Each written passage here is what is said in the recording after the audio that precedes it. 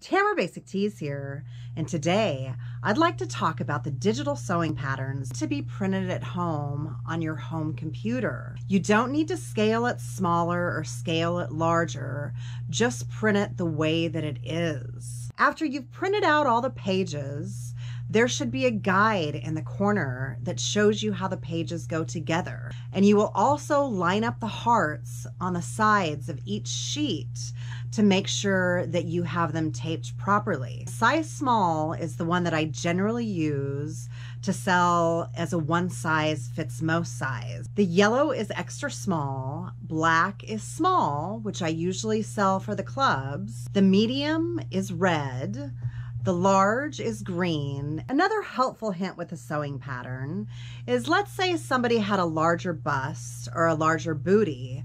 When you cut out the pattern, you can go out farther into the larger sizes to make it more custom. So you would start with small at the top, and then you would go down and maybe make it veer out towards the medium or the red line if you wanted to make it for somebody with larger hips. That's just an example. I hope you found this information educational and it helped you out with your digital downloads.